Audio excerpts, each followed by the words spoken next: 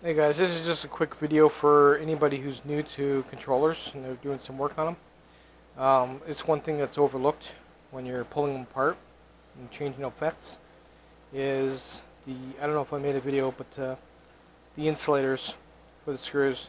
You can put them back in if they're on a little bit of an angle. You will pinch the insulator, and it'll basically short the screw out to the casing, which will pretty much short out a whole phase right to the heat spreader. Once you turn the controller on, you're going to blow it up. So the easiest way to do that is to take your voltmeter, put one lead on the heat spreader, and then test each heat pad, or the metal pad on each fet. Go all the way along, and if you get a beep, then that means that this screw is basically shorting to the heat spreader. And you have to take it out and replace it. There's actually two types. I save a lot of them. This is the old cheap type. This is plastic. These are the ones that short quite a bit.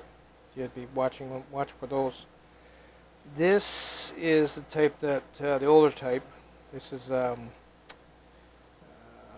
this insulator is what's it called? Took me a minute there to remember what it was. So this is the plastic here, and this is the nylon, which I try and save. These ones because they don't pinch, and they're nice and thick at the base of the screw. As you can see, I got tons of them. I recommend you save them because you do run into problems with those if you're rebuilding controllers. I figured I'd share that. Save a lot of people from blowing them up. This is something that's overlooked, and yeah, I wouldn't overlook it. So you can quickly, you'll blow the controller up, and if you don't know about this, you're going to be like, well, maybe it was something else, or this and that, or a shorted wire or something. Yeah, these are important. Later, guys.